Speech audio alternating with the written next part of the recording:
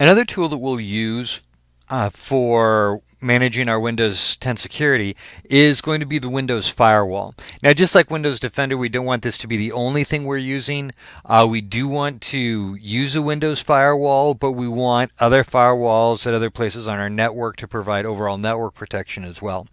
So this is not a solution to every firewalling issue, but it is a good, useful tool to have. And you don't, if at all possible, we don't want to turn it off because we want that protection in case something gets through our network-based firewall. So let's look at how we can manage it. So I'm here under Settings and Update and Security and then Windows Security. And here is my firewall and network protection.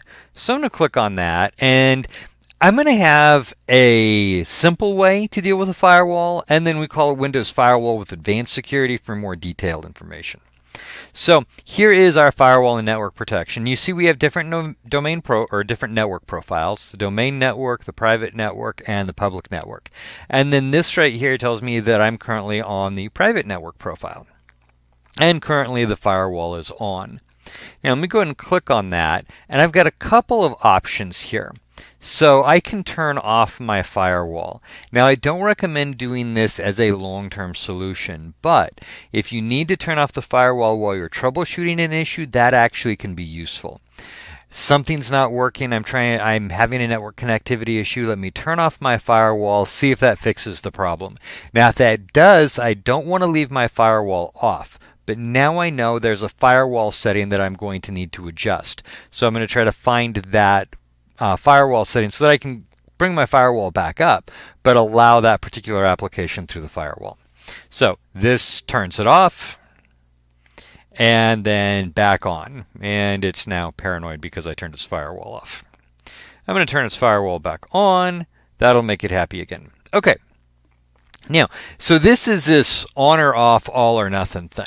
The other all or nothing thing is this one right here.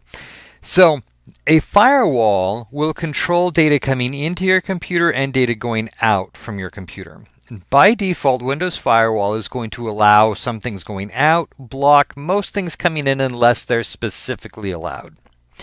What this does is this blocks all incoming connections. And again, this is going to be a temporary thing. This is not permanent, right? So I'm down at Starbucks. I'm probably going to be on a public network, not a private network, but I'm down at Starbucks, and for some reason I just think, you know what, I'm on the network, I'm surfing the internet, or I'm working on a document, but I really don't want any access to my computer across this network. So I can come in here and say just block all incoming connections, including those that would otherwise be allowed, and that's just going to, slam the door shut. So when we turn off Windows Defender, it's get rid of all the locks on the doors, throw open the windows, knock down the walls, just let anybody come in. This is the exact opposite. Go complete lockdown. Okay, those are our two all or nothing options, and we can do that for any one of these three profiles. So I can say on my public network, I want to block all incoming connections while still leaving incoming connections allowed on a private network that I trust a little bit better. All right, now, those are all or nothing. Most of the time we don't want all or nothing. Most of the time we're going to want specific things, and that's here, allow an app through the firewall. So let me bring this up, and this is going to show a bunch of apps that are already allowed through my firewall. And so you'll see the list of apps here, and a bunch of these are going to be Microsoft apps. But there are some of them that are not going to be Microsoft apps. Like I have Packet Tracer installed on my system. And so Packet Tracer created a rule for the firewall, and it said, hey, go ahead and allow this. And I didn't do that. Right when I installed the software did that for me. So that actually makes this easier to work with. But if for some reason I decide that there's an app that I don't want access to after all, then I can come in here and I can change that. So we'll do that by going to Change Settings. And let's look at this one right here, Paint 3D. So Paint 3D is currently allowed for both the private and the public network. Now if I want to change which networks it's allowed on, I can just click that and uncheck or check those boxes. If I want to turn it off entirely, I check the box over here. Pretty straightforward. If I don't see the app in here that I want, so let's say I'm having a problem with a particular application connecting through my network, I've proven that because I turned off the firewall and it worked fine, turned the firewall back on, it stopped working. Okay, so that told me where the problem was. So now what I can do is I can come in and add another app. So I allow my other app, I browse to wherever it is, blah, blah, blah. I find my app. I'm already in Packet Tracer. We'll go to click that just for the fun of it. So I'm in Packet Tracer, and then I'm going to choose the network types, public or private network. And then, go ahead and cancel that because I don't need it. That will add that executable to this particular firewall rules to allow them out either public or private networks. So this is the easy way to manage it. This is not the detailed way. It does it based on application, not on specific port number. Now, if we want it on specific port number, and I want more detailed settings, that's where I go to my advanced settings. So I'm going to click my advanced settings, and here is my Windows Firewall with advanced security. Now, over here I've got different types of rules, inbound rules, outbound rules, connection security rules. Here's my little overview and specific actions I can take. So for each of these profiles, the Windows Defender Firewall is on, inbound connections that do not match rule are blocked, outbound connections that do not match rule are allowed. Now obviously I can change these however I want as well by going to Windows Defender Firewall Properties. And so then let me go to my public profile, and from my public profile I can say firewall state is on, inbound connections blocked by default, outbound connections, I'm going to block outbound connections.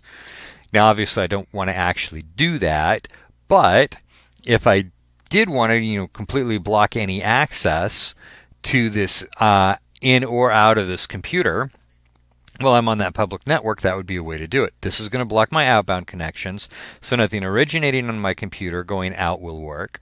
And then on my inbound connections, I can block default, block all connections, or allow all connections. Allow all connections, no security, block all connections. At this point, I would go into complete isolation mode. Let me go ahead and apply that because I'm not on this network anyway. And we'll see right here, Windows Defender Firewall is on, and we are blocking everything. So if I ever switch my network profile to public, my firewall goes into complete lockdown. So let me go to get my right profile here again to reset that. Okay. So those are very, very similar to some of the things we were looking at when we were looking at the basic setup. View and create firewall rules. All right, let's take a look at our inbound and outbound rules. Inbound rules impact traffic coming in. Outbound rules impact traffic going out. Let's start with inbound rules. Here are all of my inbound rules. Let me go ahead and maximize this. Give us a little more real estate here. So let's take a look at this Packet Tracer executable. What profile we're looking at is enabled. What action does it take? Block or allow. What program does it entail? What's the local address? What's the remote address? And then as we scroll over, what protocol, what port number, what remote port, local and remote port number, are there any authorized users or computers? Or, well, as you can tell, these can get fairly detailed. Maybe the best way to look at this is going to be to go ahead and create a new rule. So I'm going to come over here and click new rule. And I can do this based on a particular program, a particular port number, a predefined rule, or a custom rule.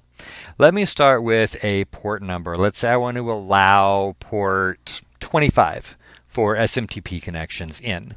Only be relevant if I'm running a mail server. I'm not, but we're not going to save the rule anyway. So let's click on, we're going to do a port rule, and we're going to go next. All right, is this going to be a TCP or a UDP port? As you can tell right away, in order to do this, you need to know which port numbers you're working with, what protocols you're working with. So this, for a mail server, is going to be TCP port 25. So I'm going to specify port 25. I really don't want to specify all local ports. That's opening things up way too much.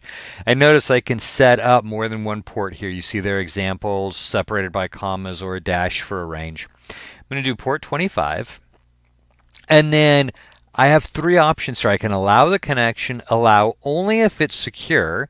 So these are IPsec connections, or I can block the connection. Now, blocking connections is kind of weird. Normally, you don't need to block connections. You just don't allow it. If it's not allowed, it's blocked. But sometimes you'll have another rule somewhere that's allowing something, and this particular type of traffic is part of what's being allowed, but you really don't want this. In that case, you might need to use a block rule. But your better option is to only create rules for the data that you want allowed and just let everything else be automatically blocked. So I'm going to allow this because I'm going to be running a local mail server. And then what profile do these apply to? Domain, private, public. And I'm only going to run this when I'm on a domain network, and click Next. And then I'm going to set the name and the description for the rule and click Finish, and that'll create the rule for me. I'm going to go ahead and cancel that because I don't want to actually do that. Let's open up another rule here so that we can look at, once we get it created, this is going to be all the details for it. So this is a rule for packet tracer. So we got the name of it, the description, whether it's enabled or not, what it does, it allows the connection. We can look at the programs and services that are allowed to use this. And then any remote computers. Are there only specific computers that we want? Are we going to make exceptions? So by default, it's going to allow anything. But I can say, you know what, only allow these specific computers. Or skip this rule for these specific computers. So I want packet tracer to work with everybody except, and then I can specify my specific exceptions. Can also identify specific protocols and ports. So what if I don't want packet tracer to use all ports? Well, I can specify specific ports that it would be allowed to use. Obviously, I'd have to modify the rule, but you see here where we can set it. We can set the scope, so local IP addresses, remote IP addresses that we're going to be connecting to. So I can say only allow packet tracer to connect to specific remote IP addresses rather than any of them. And then the profiles, the interface types, local principals, are there specific users that are allowed to do this or not, or are there remote users that are allowed to use this rule or not. So you can see we can actually get very, very precise in our Windows Firewall rules, which is great because it gives us this screen with the Windows Firewall with Advanced Security, which gives us very, very detailed rules. By the way, outbound rules work basically the same way as inbound rules, except that outbound rules filter traffic as it's leaving your computer. Inbound rules filter traffic as it's coming into your computer. So these are probably, the inbound rules are probably going to be a little more important ones. But one of the nice things with Windows Defender Firewall is that it does give you the ability to be very, very detailed here if you're doing advanced security, but using your basic options, it still allows you to kind of customize your network protection, your firewall protection a little bit, without being so overwhelming that somebody who's not comfortable with networking and firewalls is going to be overwhelmed and not do it.